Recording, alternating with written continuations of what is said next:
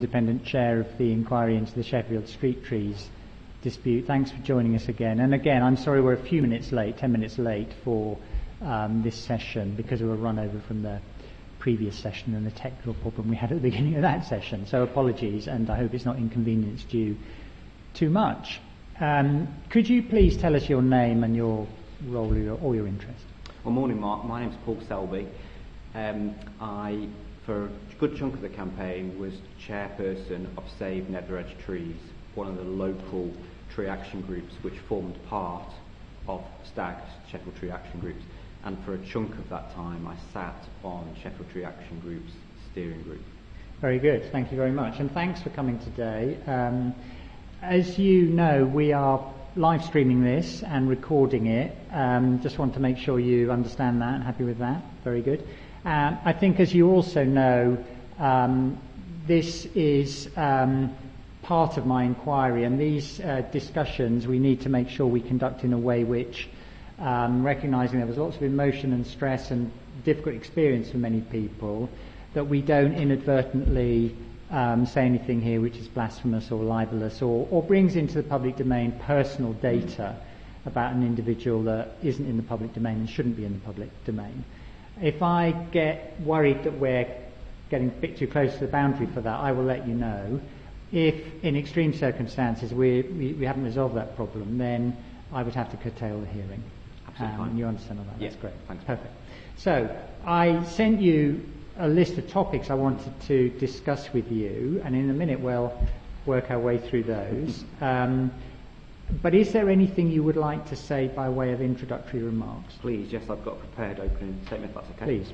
So I work in a relatively senior role in the Department for Work and Pensions, so I'm a national civil servant and therefore fellow public servant to those council officers working for Sheffield Council. I'm a qualified economist, qualified management consultant, an agile project manager. I work daily on subjects in relation to national legislation, contracts, freedom of information requests. I therefore have expert insight into all the issues and topics that were and are at play in the Sheffield Street Tree crisis.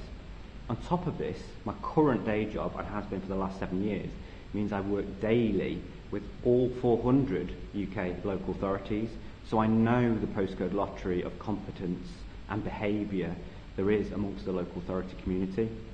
Prior to 2016, whilst I had a poor view of Sheffield Council in terms of its inefficiency, I still had that basic view that at least they weren't evil, at least they didn't lie.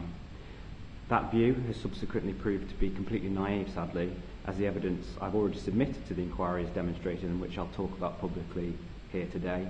Remember, I'm a civil servant. Civil servants don't usually use such strong words, such as accusing other public servants of lying, but I am using those words here today, and I am doing so with a clear evidence base, which I've submitted to the inquiry. There is evidence of misconduct in public office, both by elected and unelected employees of Sheffield Council. Sadly, groups of individuals in the council can be proved, in my opinion, to have lied. Sadly, they did try to trash the reputations of citizens in the city, including myself, with false accusations. Sadly, I believe that some individuals really were acting malignly.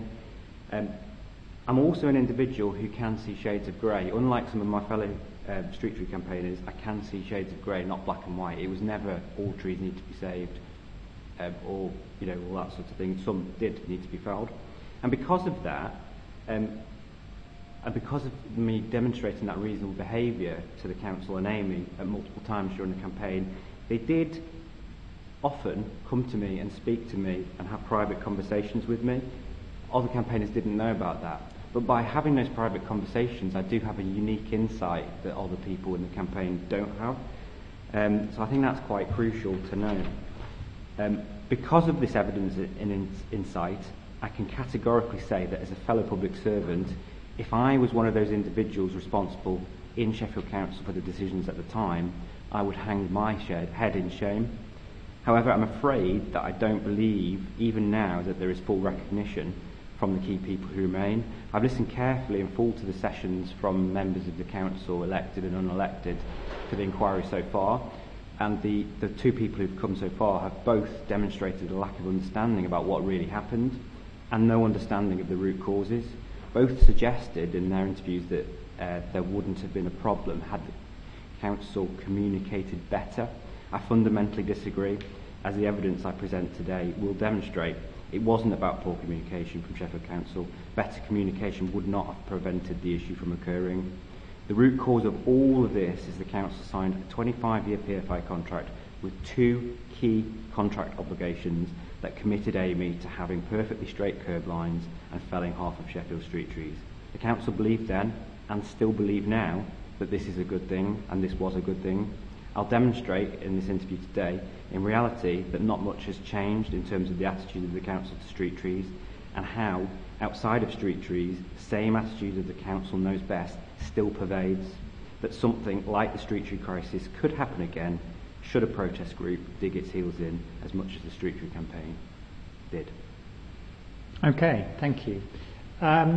So I'd like now to work my way through the list of topics that I've flagged to you in advance, as I am with everybody coming for these discussions with me. So can we just start with, and you sort of alluded to it, but just tell me a little bit more about how you first became aware of the street tree removal replacement programme, if you like, and what your concerns were initially. It's very interesting because I know there was things going on in sort of 2012, 13, 14. I was not aware of that because I never read local media, which is quite interesting because I do quite avidly now, given what's happened. But there's a bit of a backstory here. I've got a keen interest in trees, but particularly elm trees. Elm trees were subject to a disease called Dutch elm disease in the 60s and 70s that wiped out nearly all elm trees in this country. So weirdly, in September 2014, I visited Brighton to see the Cordon Sanitaire zone, where there's still lots of mature elm trees left. And then because I now knew what elm trees looked like, a month later I stumbled across, in my own neighbourhood, a 120-year-old elm tree, the now famous Chelsea Road elm tree. I didn't know that existed before. I probably walked past it tens of times not knowing it was there. Anyway, a year on from that, having discovered this tree, I noticed a notification on it. This was December 2015, and it said the tree was going to be felled in 2 weeks' time, and I was like, crikey, what's going on here? I must write to the council and say, oh, you've misidentified the tree. Do you realise how rare this tree is? Please don't fell it. And all that sort of thing. Well, I didn't get a response back. And then, funnily enough, I bumped into one of the prominent street tree campaigners at the time, someone called Anne Barr. And Anne Barr was at Sharrowvale Market, and she said, oh, have you heard about all the trees they're going to fell in Sheffield? And I was like, no. Oh, and there's this really rare tree that they're trying to fell. Is that linked? Yes, it is. She said, why don't you join Save No Edge Trees? So I joined, and then it all led on from there. I can talk loads more about what happened after that if you want, but that's how I first got involved. Okay, well, I'm sure we'll pick up other things as we go along, and you'll get a chance to say anything that you haven't had a chance to say at the end as well, so we can pick up everything you want to say. Now, you alluded to this in your opening remarks, but is there anything else you'd like to tell us about, from what you know now, why you think the dispute arose? Yeah, and a lot of what I'm going to say now comes from freedom of information requests and answers to those. But the two main things relate to the contract obligations. People call them targets, and the council hate it being called targets because they're not actually targets. They're contract obligations. So in law, Amy had to fulfil those contract obligations. So that actually makes them even worse than targets in some respects, but they're not targets. Those two contract obligations are one, and the key to this is, there's lots of other contract obligations, but these two are key. One is the commitment to fell 17,500 trees over the full 25 years of the contract. People talk about how many trees there are in Sheffield.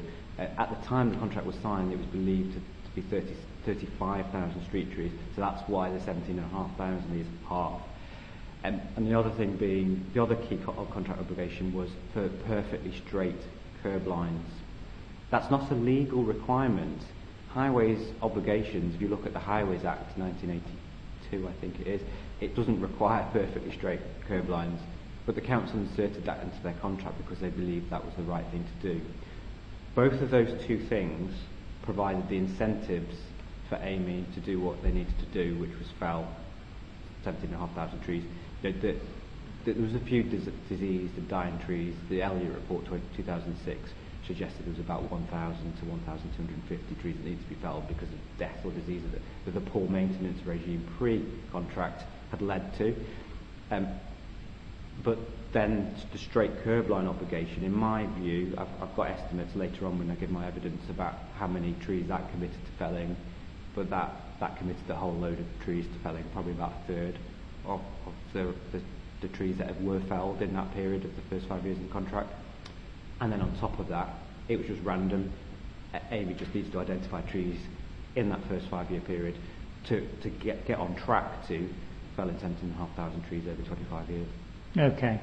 Again, you sort of started to touch on this, but is there anything else you want to say about your understanding of the contract requirements and the design of the programme and the incentives and constraints which that created when it came to the street trees? There was a lot of things in the contract. I have to say, even now, I have not read word for word every single bit of the contract. I've skim-read everything I possibly can for reference to street trees, and so those are the things that were in the contract that were key. In the contract, there were obligations on Amy to have various things like method statements and other things, and there are other documents that Amy were required to produce, which I'm not sure of the legal status of them, but they were clear documents produced. One of which, for example, was a document that committed them to felling big canopy trees and replacing them with smaller trees that would never get as big. And in the talks between the campaign and the council in September, October, November 2018, the council revealed for the first time that publicly, verbally, that was the case. That they wanted the maintenance costs when they re-inherited ownership back in 2037 after the contract's finished, 25 years, they re-inherited less maintenance costs at that point of the street trees than when they went in. And that is why they wanted Amy to write this document. I think this was one of the strategy documents, which committed them to replacing the big trees with the small trees. You know, some campaigners talk about them being lollipop trees, the trees that they're replaced with. They're not. They're just trees that of a different species that will never get as high, never have as big a canopy, and therefore never have as many environmental benefits. Okay. Now, you told us a bit about your interest in the elm species and the Chelsea elm, as people call it. What more would you like to tell us about the case of that tree on Chelsea Road, your involvement, how the discussion of that tree was received by the council, and what the eventual resolution or the current position is? It's a long story, so let me begin at the start. So I told you about meeting Ann Barr, joining Save Nether-Edge Trees. There was still a belief at that point that surely, even if they were going to fell some of the other trees, that this famous tree wouldn't get felled. You know, it's a rare tree. In terms of equivalency, the example I always use, it's not equivalent, but it's close. In Africa, there are more black rhinos than there are old elm trees in the UK outside of the cordon sanitaire zones in Edinburgh and Brighton. Less than 1,000, it is estimated. Therefore, that Chelsea Road elm tree is incredibly rare. It gets Dutch elm disease every year and fights it off. It's that special. It's got host of white letter hair streak butterfly, which has declined massively since the 1970s when the elm trees in the UK declined its only host species. This tree is special. So I thought, writing to the council, maybe getting a petition together, maybe making representations to my local councillors, that sort of stuff would get things done. Well, the council ignored me. Councillor Terry Fox, which is who I wrote to at the time, he was head of the street tree issue and the contract. He didn't answer me. And subsequent FOI questions revealed that he had asked his officers to make me go away. Interesting. Eventually, I got so frustrated by the lack of response, the lack of communication with me, that I reached out to Becky Spate, who's the chief executive of the Woodland Trust at the time. I saw her on BBC News talking about the Sheffield Street Tree issue, and I thought, I'm just going to reach out to her on LinkedIn.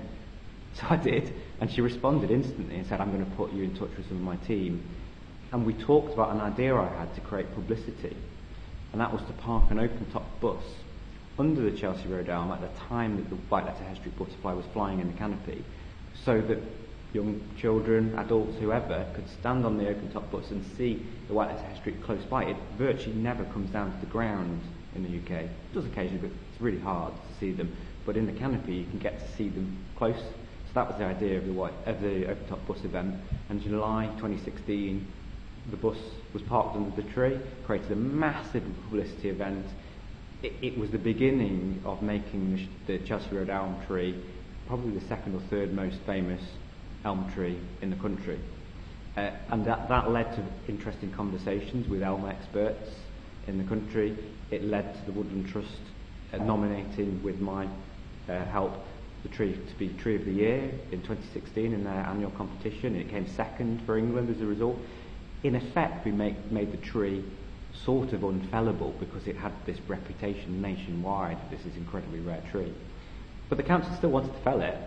They tried to spin stories in the media to say, oh, it's going to cost, at different times they gave different quotes, £40,000, £50,000, £60,000, £70,000 to save the tree. But they commissioned an independent arborist report. Even outside of Amy, they commissioned it completely independent to say, how can this tree be saved? The report, in effect, said, yes, it can. It's got one key decaying branch low down that needs to be removed. Other than that, the tree is fine. The council then put a press release out saying the tree was seriously dangerous and needs to be felled. The report didn't say that. They'd even given me the report. Had it. I couldn't believe what they were saying in public domain, because we got an independent highways engineer also to refute those quotes. The independent highways engineer said it was going to cost about £1,500 to £3,500 in terms of engineering solutions around it to save the tree. All council did, they tried to discredit me in public. They tried to say that there wasn't a white letter Hare streak in the tree. So the Wildlife Trust found eggs on the tree and said, yeah, the butterfly exists. They did everything they can. Even despite that, despite all the pressure we put on, in July 2017, Paul Billington from the council called me up while I was on my holidays, it happened, to say, we're still going to come to fell the tree. And so we did everything we can in the background then to prevent that tree from being felled. They said they were going to prepare to do it in early 2018. People from the campaign came and blocked the tree from being felled. But what the council were going to do at that point was pretend to prune the tree and then get to fell it. So that, funnily enough, they didn't put safety zones around the tree, so the injunction didn't apply. Campaigners got in the way. They in fact set a trap, because the council wanted it to look like the campaign were preventing pruning for safety reasons. That wasn't the case. But because of that incident, Liz Ballard from the Wildlife Trust got involved and arranged a secret meeting between her, me and Darren Butt from Amy, where we agreed informally of a way to protect the tree from being felled. Basically, Darren Butt said he couldn't ever commit his people to felling the tree. Therefore, what he was going to do was put it on an enhanced inspection regime. So therefore, the tree would still be listed for felling officially, but it wouldn't be. They'd wait for the enhanced inspection regime. Again, I think that Darren thought that the tree would catch Dutch elm disease, and therefore the enhanced inspection regime would not be sufficient to fell the tree. But I knew that was fine, so I was happy to sign up to that agreement. Funnily enough, the campaigners didn't want me making compromises. Other campaigners didn't want me making compromises with the Amy. I got severe abuse from other campaigners for the following 2 weeks prior to the pruning, the tiny bit of pruning actually being done. That was part of the agreement. Paul Billington was furious that Darren Butt, myself and Liz Ballard had brokered an agreement to keep the tree up, but he could do nothing about it because Amy were in effect accepting liability for the enhanced monitoring regime. It created quite a fuss, but actually, if we look back, this was the first time, literally at any time during the whole campaign, where some sort of brokered agreement had happened and we'd saved a tree. Okay. The tree is still standing, by the way, today. A very simple engineering solution was put in place. Very literally in the last 2 weeks, the road was resurfaced, and the pruning, tiny bit of pruning happened, and the white-let estuary is still flying in the canopy each June and July, which is great. Okay, thank you very much. I want to ask you now about the published 5-year tree strategy document, about which I know you have some concerns and some things you want to tell us about. So please talk to me about that issue. Yeah, I need to be very careful what I say here, so I'm going to read a little bit from my notes. So Rebecca Hammond has already given a good account of this quite shocking, in my view, misconduct in public office. I don't know specifically which individuals in the council were involved in my view, fabrication of what, in my view, fake version 7 document, but in my view it was fabricated.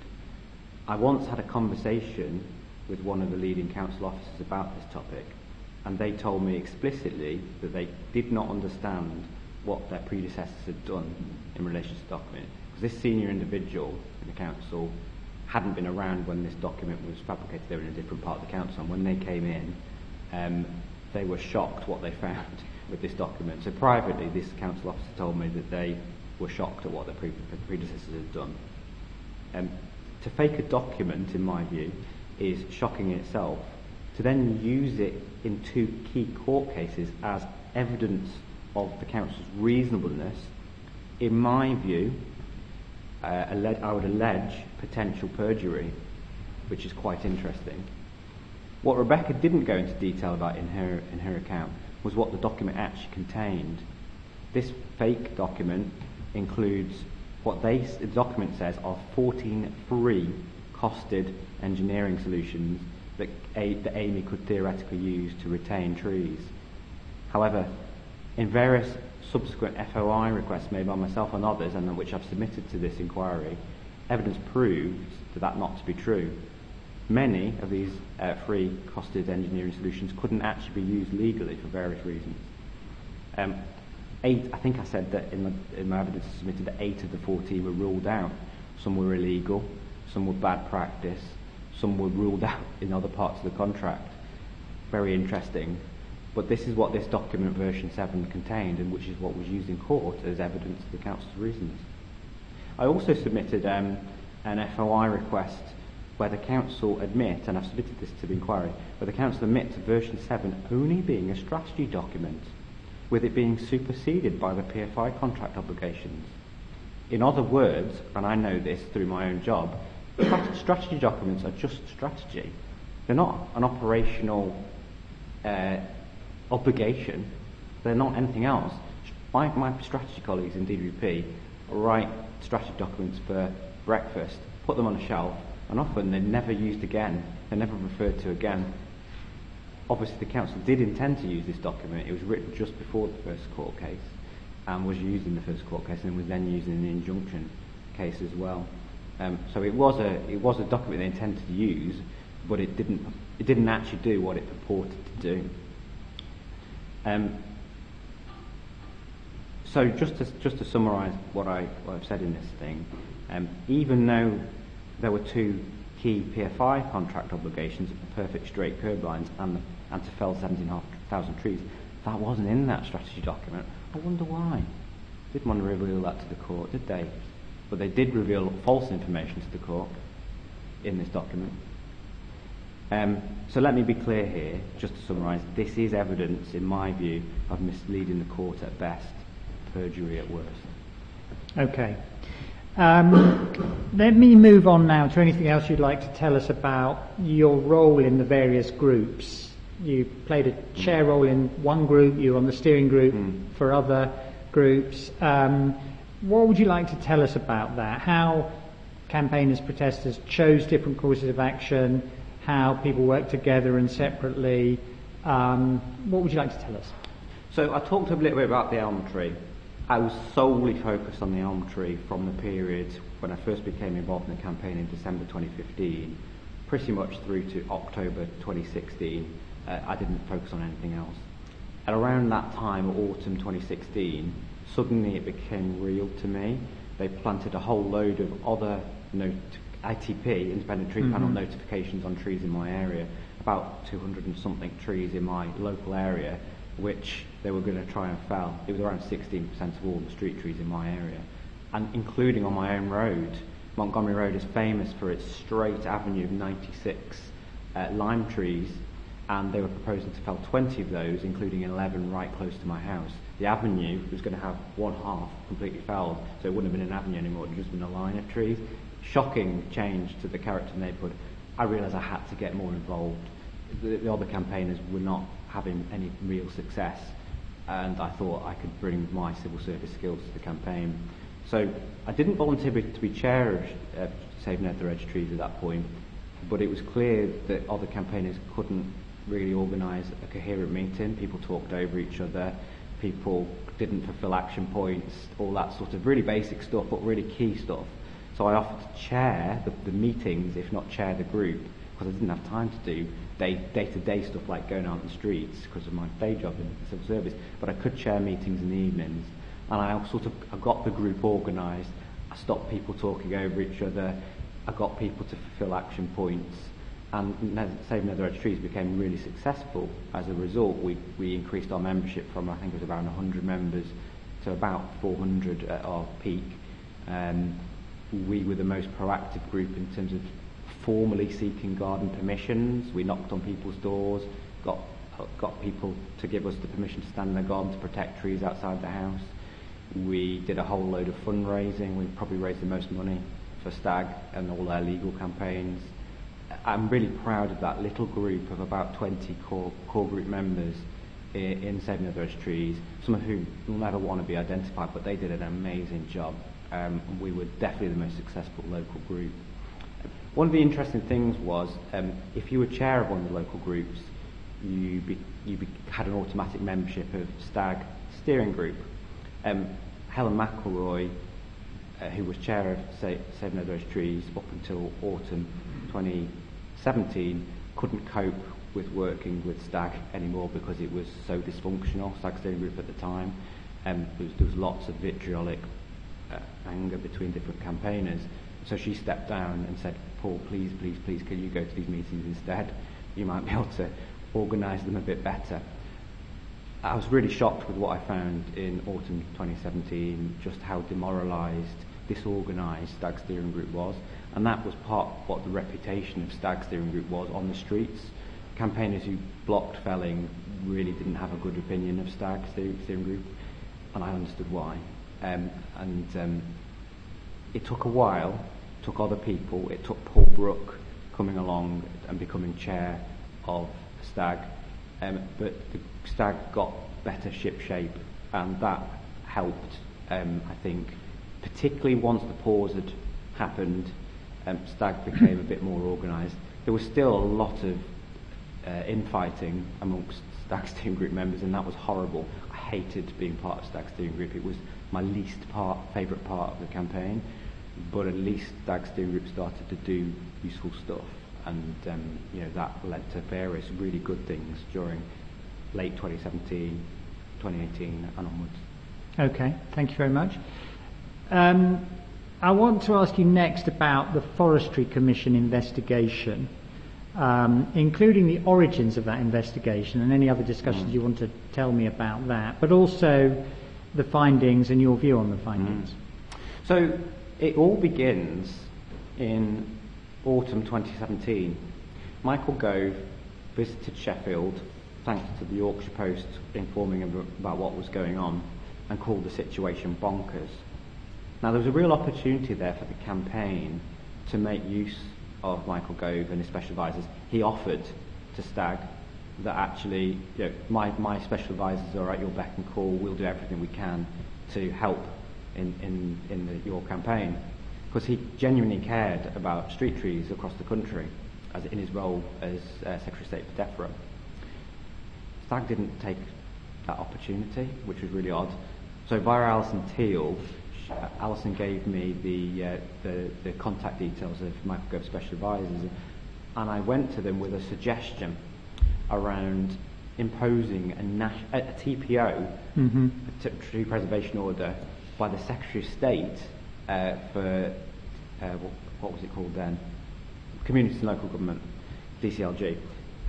He could, in legislation, even though it had never been used, even though people didn't know it existed, in legislation it showed that nationally, Secretary of State, the DCLG, could impose from above a TPO without the local council having anything to do with it.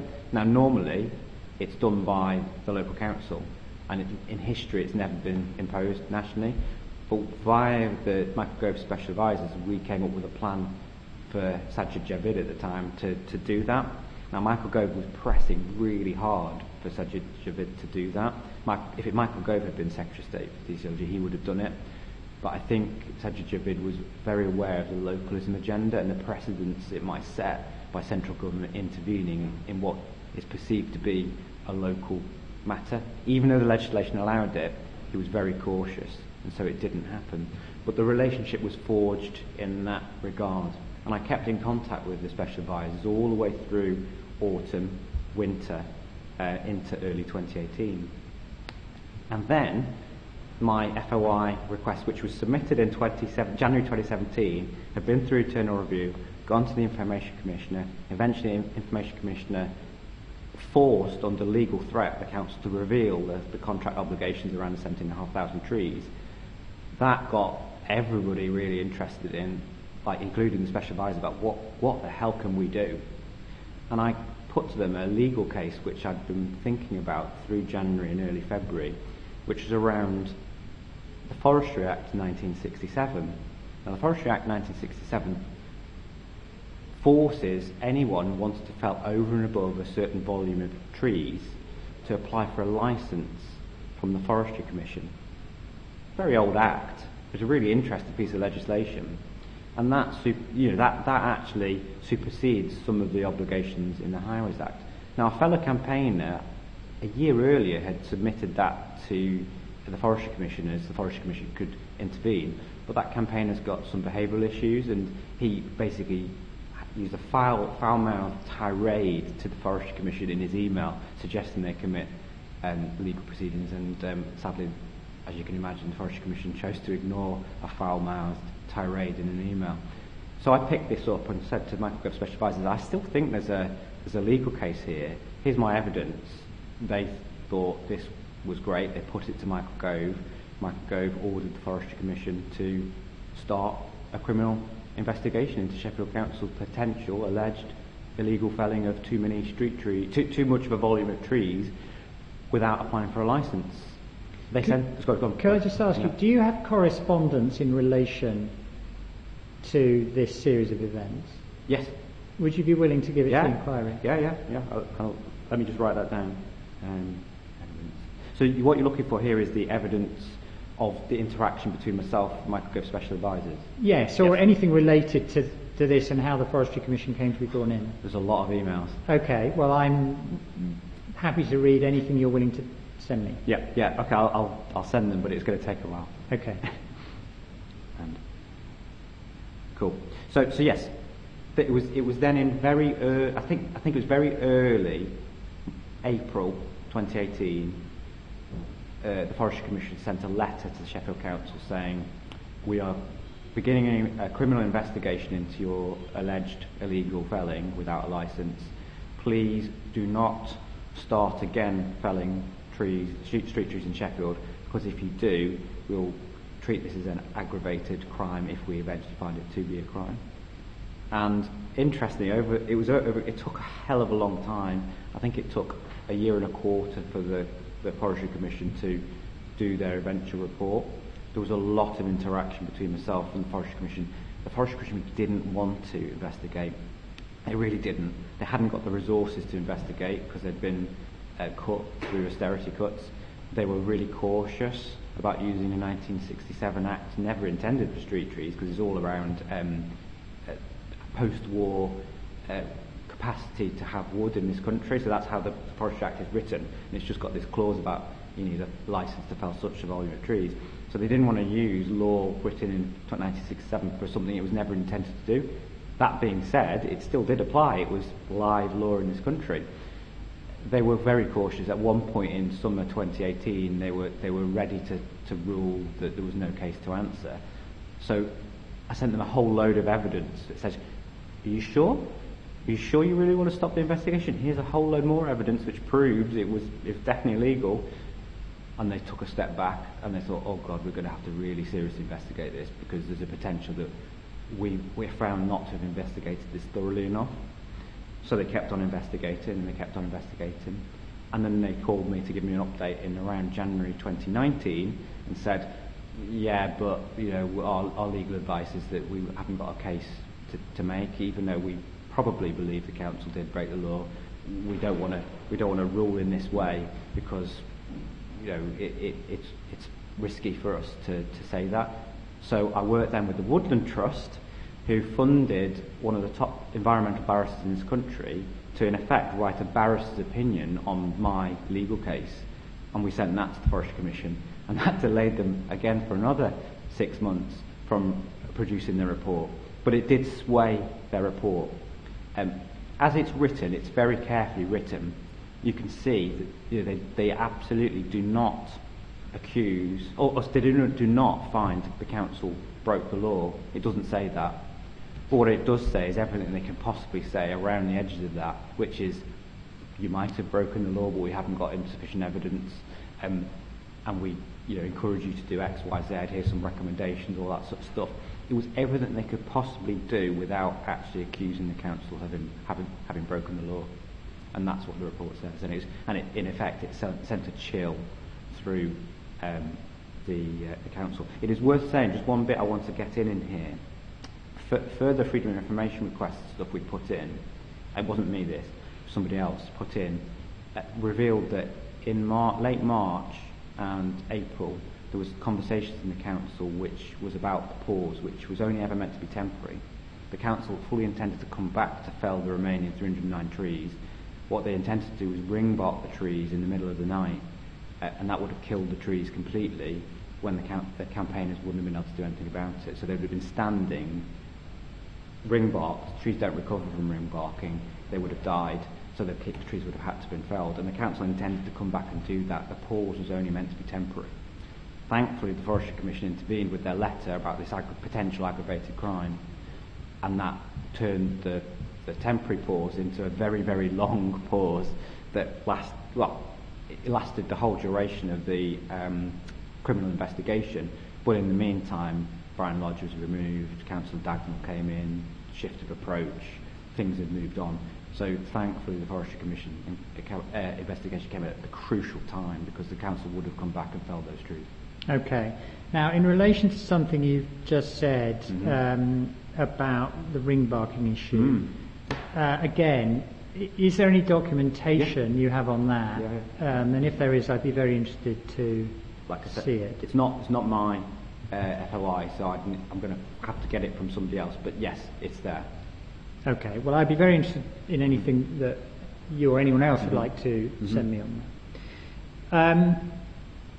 Now, I wanted to ask what, in your view, and you've touched on some relevant things, were the key, or some things that you may say were relevant, but what, in your view, were the key factors which led to the council to pause tree replacement removal operations in March 2018? Wow. There's a whole load of factors that came together. So firstly was the contract obligations were revealed through my freedom of information request, which, funny enough, I never expected to find this. I was actually looking for something to do with how quick Amy have to respond to requests. I didn't expect it to reveal these contract obligations, so even I was shocked. But anyway, once that got into the media, there was a media storm, not just locally, nationally, internationally. I happened to be in London with work, and I got a call to, can you do an urgent media interview? And I stood on that famous BBC Westminster torched when you look out over the Palace of Westminster, because that was the only time I could do an interview. Literally my phone was red hot that day because the media wanted to talk to me, and the council was suffering exactly the same thing. I know that what they must have been suffering from the national and international and local attention. It was a media storm and they couldn't make it go away. You had this bizarre situation of Councillor Lodge doing interviews saying it's not a target. Well, yeah, technically he was right. It wasn't a target, but it was a contract obligation, which was worse.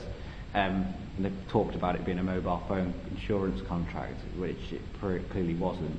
So they looked like fools trying to defend that in the media, and they couldn't make it go away. So that was one thing, the media storm. In the weeks preceding this, Darren Butt had been having private words with me. We'd struck up a bit of a relationship because of the Chelsea Road elm tree, and he told me privately that he was doing his absolutely very best to persuade the council to allow them to stop felling trees. But the council were rigidly telling Amy, you've got to keep on going. You've got to keep on going. You know, you've got this obligation. You must fell these trees. Amy didn't want to do this. I don't know how long they'd not wanted to do it, but certainly in February 2018 they didn't want to continue, and it was probably earlier than that. So Darren Butt was doing a lot of work to try and persuade the council to let Amy not fell trees anymore. It was probably something to do with the costs of all that security they were having to pay for and all this sort of thing.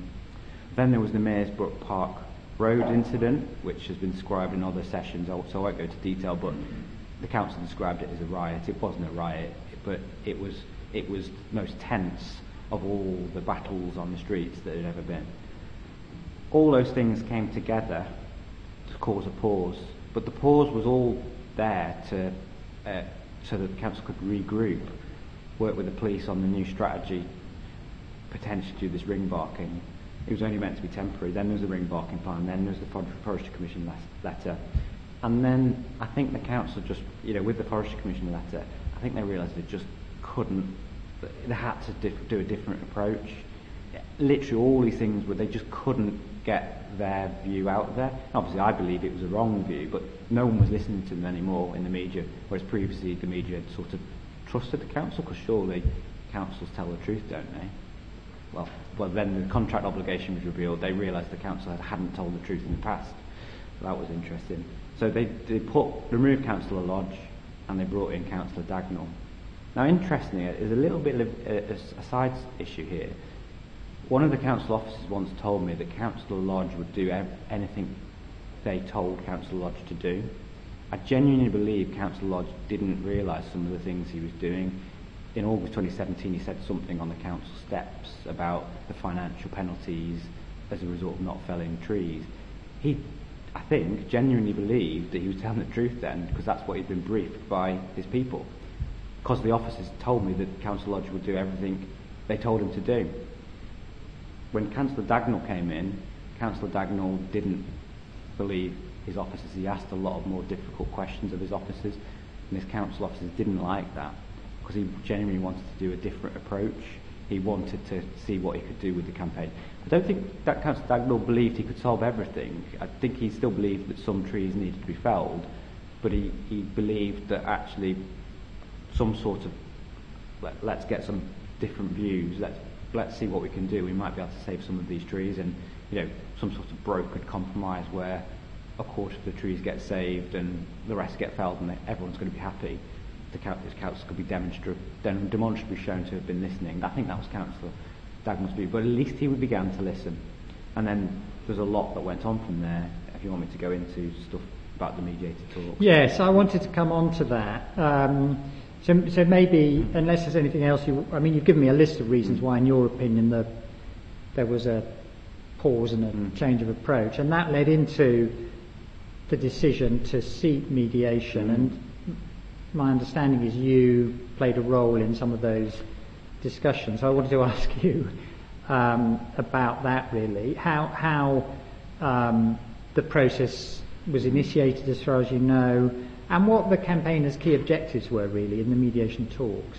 I don't know what conversations were had within the council, but I'm pretty sure it was Councillor Dagnall said that we needed to say, right, we have some sort of mediation talks.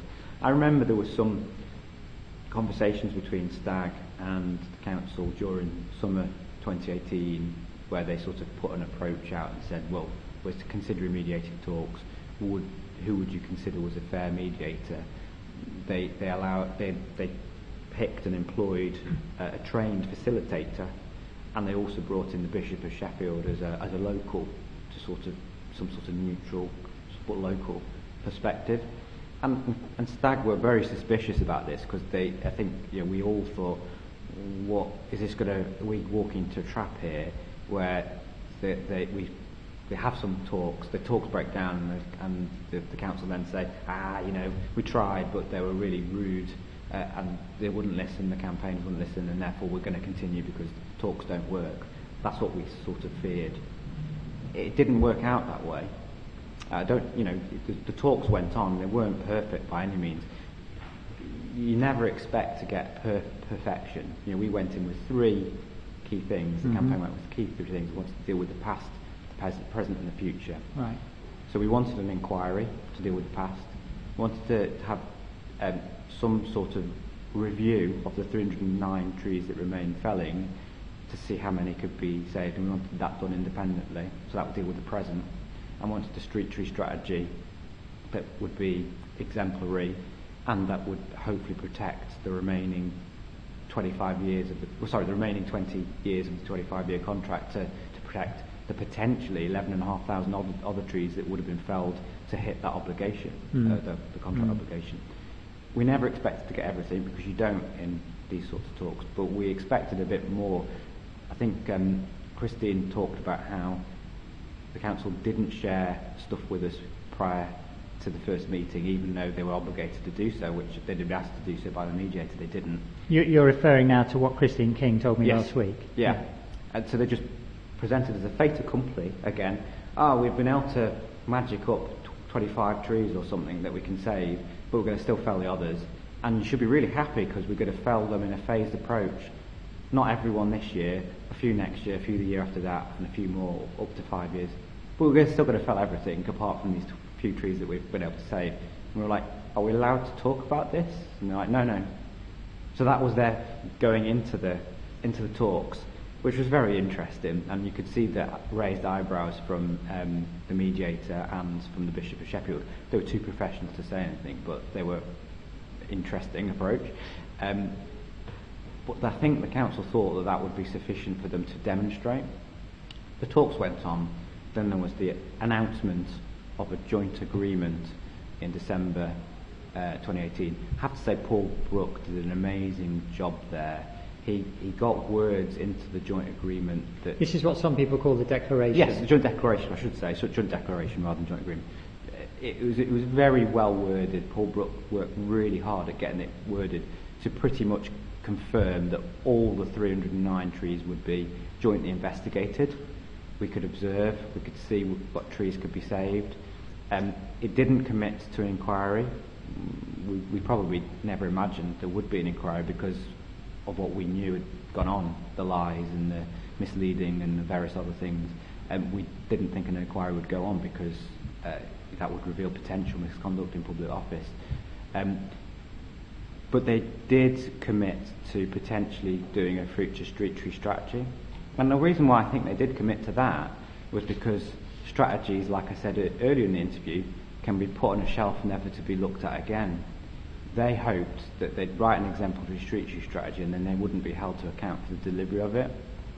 That was their thought process at the time in December 2018. So they committed to probably doing and considering writing a joint street tree strategy together. But we were quite happy with the outcome of the talks and the negotiations, because we believe we could demonstrate in the joint investigations that many of these trees could be saved and learn some lessons from it as well to apply to the future. And we also believe that writing a strategy, we'd then be able to hold them to account for it, and that's what we've done. Okay, so you've talked about the declaration, which was the next thing I was going to ask you a bit more about, but is there anything else you want to say about what remained to be resolved after the publication of the declaration? Loads of stuff. Obviously we need to then work together to write the strategy, we then need to work together to deliver the strategy, we need to work together to do the joint investigations, learn the lessons from the investigations, formally declare many of these trees to be saved after the joint investigations, and we still needed to persist in trying to get an inquiry, because the findings from the inquiry are highly relevant to much wider than the street trees. It's the whole governance of the council. So we knew there was still loads to be done post December 2018. Okay, so let's talk about a couple of those things. What more can you tell me about the programme of the joint tree inspections and the subsequent tree works during 2018 and 2019?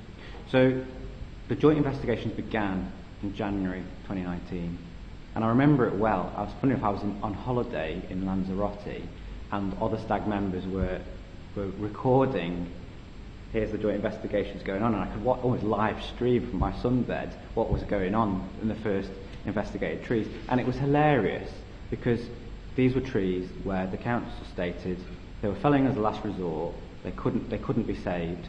Amy went up, dug up some tarmac and said, oh, guess what, this lump in the tarmac, it's 6 layers of tarmac that have been laid on top of each other over the last 30 years. We just removed the layers of tarmac, the roots are really low down, we just resurfaced, this tree could be saved. So it was like a half-hour job. And that went on, and it went on. Don't get me wrong, in those investigations there were some slightly more complex that were longer than half-hour jobs. There were some that took half a day, I think there was one that took a full day. But every tree could be saved. And interestingly, I don't know what point they reached. I think it was about a third or a half that 309 had been investigated by autumn 2019, and there was a lessons learned review done at that point that was written, and it was again another joint statement from the council, Amy and Stag. Again, Paul Brook did an amazing job of ensuring key words were in that which actually implicated the council and Amy, where they admitted that last resorts hadn't been found previously, and now last resorts have been found to save the tree. In that joint lessons learned meeting, so sadly it's not on public record, but Darren Butt admitted that when they've been doing their original look at the trees in sort of the 2013-2014 period to say which trees need to be felled or not, they knew in their heads that there was the dead trees, obvious, that needed to be felled. There was the trees to the straight curb lines that that they could use that excuse to fell the trees, and then they had another set of trees that they needed to make up in that first 5 years to get on the road to fell in 17.5 by 25 years. I think I've never had this proved that the target at that point was 6,000 trees in the first 5 years. It was an internal Amy target, I think, not a Sheffield Council target, but I've never had that proved. But Darren Butt admitted, he didn't say the number, but that his Amy people were going out just literally picking trees at random to make up the 6,000 number, or the number that was unrevealed, to make up a number. That's interesting, that came out verbally in those conversations in autumn 2019. I think there's some wording in the document that alludes to it, but it doesn't say it explicitly. In which document? In that document. The report, the joint report on the investigations. From the joint investigations that was published in around autumn 2019. Okay. So the other thing in terms of your list of things that remain to be resolved after the declaration was the development and agreement of the partnership strategy. How did that evolve? How is it viewed now? How do you think it's working in practice? So I have to say, the experience of creating it was really, really good. I loved that. There was, don't get me wrong, there was some honest and occasionally difficult conversations because you had to get over some of what happened in the past. But actually, Liz Ballard, who was chair, Darren Butt from Amy, Mick Crofts, Karen Ramsey from the council at the time, they were brilliant to work with. There was other external members too, but it was pretty much those key characters, myself and Christine, and briefly Deepa Shetty too, but she wasn't around for all of it. And we created a brilliant exemplary document that's now seen across the country as an exemplar street tree strategy across the country. I think we did a great job, and the council officers involved at the time really got into it and saw this was a really good thing. I believe that Karen Ramsey and Mick Crofts really believed in the street tree strategy, Sadly, Mick Crofts has retired, and sadly, Karen Ramsey resigned from the council shortly afterwards because she'd got a different job, and that was lost. But we came with a really good strategy. I made some observations to a council officer who was doing a review of the why it worked so well. Someone called Lawrence Haybrook, who's briefly on the partnership group. And I said it was really interesting because it almost felt at the time that literally anything we said we wanted, we could have. And I never went that far to testing it out and making an outrageous, unreasonable request to be put in the strategy, because I'm a reasonable person. I only put reasonable stuff in. But it literally felt we could have asked for anything, and we could have got anything, because I think the council realised also at a higher level than Mick and Karen that there was a gun to the head. They realised at that point, because the Forestry Commission investigation had ruled by that point, they realised that they just had to get on and design a good strategy and work with us on a good strategy.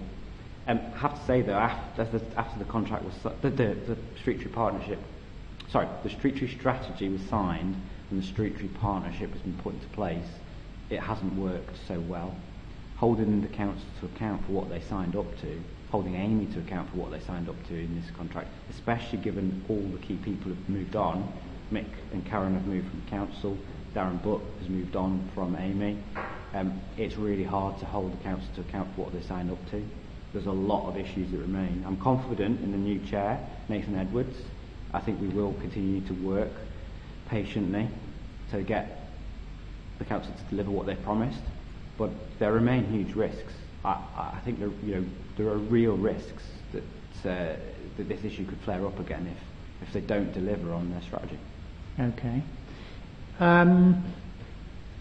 Just tell me a little bit more about the remaining concerns you have about risk of re-emergence problems in the future. What else needs to happen to best mitigate those risks? So there's a lot of things still to be resolved. Of those 309 trees, there's around 30% of them that still haven't been formally taken off the felling list. They're still on the felling list. So you've got to look back at this. This was December 2018 to now October 2022, so nearly 4 years on. The joint investigations haven't been completed. There's 30% of those 309 trees where they still haven't been jointly investigated and they're still on the felling list and may still be felled. Now I believe some of those trees do need to be felled. Personally, I genuinely believe that some of those 30% do need to be felled, but many of them don't. And there's a real risk, because the council still seem intent, for various reasons, to fell some of those trees that don't need to be felled. There's a real risk that other campaigners want to stand under a tree and stop that tree from being felled. I'm not going to do that. I can never do that because of my job. I can't break the law. But I know that there's campaigners out there still spoiling for a fight. They're still resentful about what's happened. They still don't want to see trees felled that don't need to be felled. And there's a real risk with that. There's third-party damage, stuff to do with insurance claims. That process is we've flagged in the street tree partnership for 2.5 years now. There's an issue with this, and the council haven't resolved it. And so there's trees potentially about to be felled that haven't been fully examined for insurance reasons. And part of the root cause of that is the council still haven't fulfilled their commitment in the strategy, which is to use cost-benefit analysis when assessing trees, because they currently value street trees, even now, at 0. They don't believe the mumbo-jumbo academic evidence about how to value trees. And so therefore, street trees are valued at 0. And if you've got an accounting practice where you've got a cost, it could be minimal cost, it could be a £500 repair to a garden wall, so no real structural damage, but it could be a literally minimal cost. When in a basic cost-benefit analysis, which they refuse to use, you've got 0 benefits and a small cost of £100, you're going to fell the tree. And that is at risk of happening. And as a result, there's a risk of campaigners getting back and trying to block trees from being felled. And there's a whole load of other issues. I'm not going to list them all, but there's a whole load of other issues in the partnership group that have yet to be resolved. Okay. That I am committed to trying to resolve. Right. But if they can't be resolved, who knows what's going to happen. Okay. Is there anything else you'd like to tell me about the impact the dispute had on you personally, on other campaigners, also on people involved on all sides of the dispute? I can only speak from personal experience. Other people have talked about the effects on them. I know what went on locally, and I think there was always a relative local confidence that we could defend our trees in Nether Edge, because we was, 80% of the people on the streets of Nether Edge were in favour of saving the trees and would do all sorts of amazing things to prevent those trees from being felled. So there was always a relative confidence in our area. For me personally, it was one of the best and worst experiences of my life. In terms of best, I got to know my local neighbours and became friends with many of them. We formed huge bonds, and we still work together on all sorts of different things, not just street trees. We saved 150 trees in the local area directly, 10,500 trees across Sheffield. We changed street tree legislation nationwide, working with Michael Gove. I sort of used my civil service skills and realised how rare they were. I didn't realise what skills I had, so that was great to have that proved. But in terms of worst experience of my life, there was a lot of pressure on my shoulders. There was a lot of people relying on me, depending on me to do things. I worked, and I still work, in 7 years on, 30 hours a week on street tree issues, all the way through the campaign, right the way through to today, and ongoing. If I charged my hourly rate, I worked that out at £341,000 of my time, which is interesting. That's how much time I've spent on the campaign. So very few people are willing to do what I do, have the leadership skills, have the civil service administrative skills to do what I've done, to work with Michael Gove, to work with the Information Commission, to work with the Forestry Commission, to write FOI requests in the right way, to get the right answers. It's really interesting, therefore the pressure always fell on me to do some of these things. I suffered from bullying and harassment from fellow campaigners.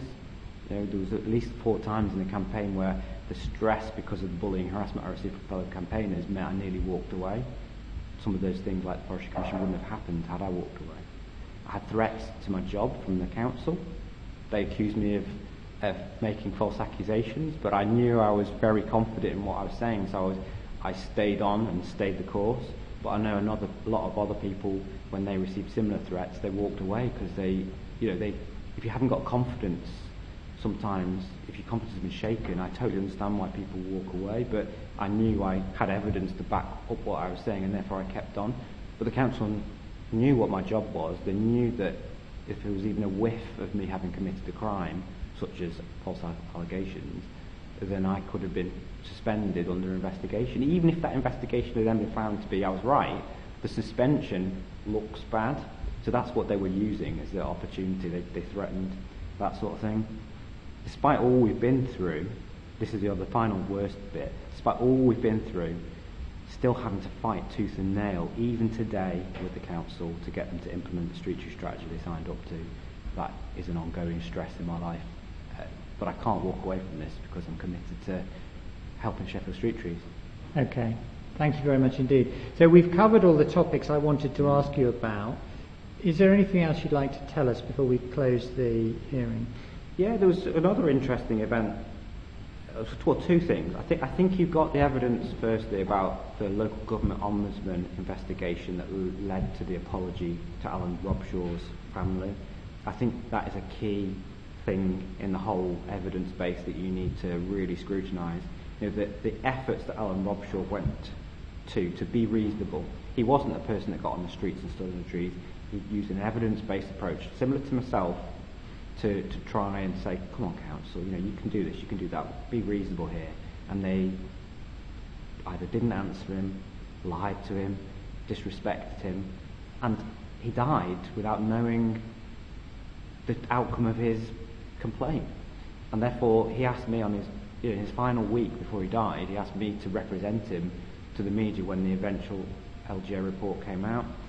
I felt really sad having to do that, and I hope I did a good job for him and his family, but the council had to seriously apologise for what happened there. But his was focused on just Rustlings Road, and there's another LGO investigation into the Oldham Way Older that Sally Goldsmith led, but these are just small examples, and this was going on for 5,500 trees that were felled.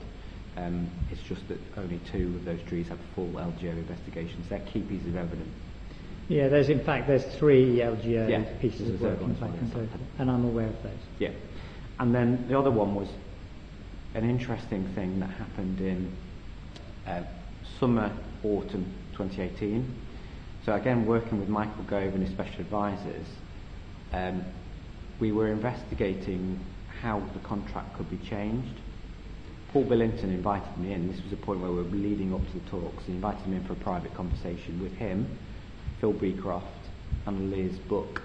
Phil Beecroft was head of highways, I think, and Liz Buck was something involved in the commercial aspects of the contract.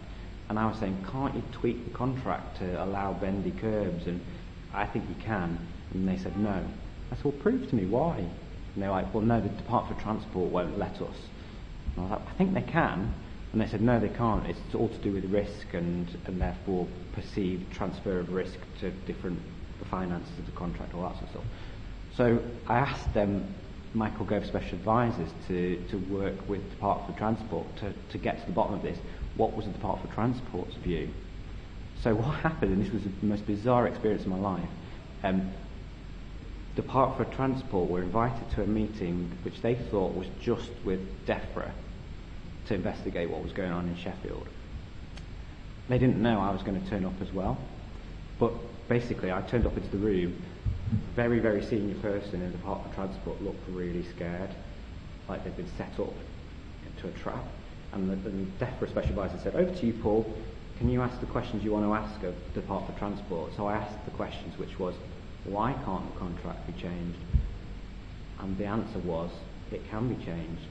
You can change it in whatever way you want, so long as you can prove that you're not going to completely restructure the whole contract. You're not going to say, right, the contract is currently to maintain the roads for 25 years, just completely wipe off the final 10 years of the contract. That's a fundamental change. Literally all we were doing was to apply a little bendy curve, and that wasn't a significant risk. And what I found out subsequently was basically it was the questions that the council were asking of the Department for Transport.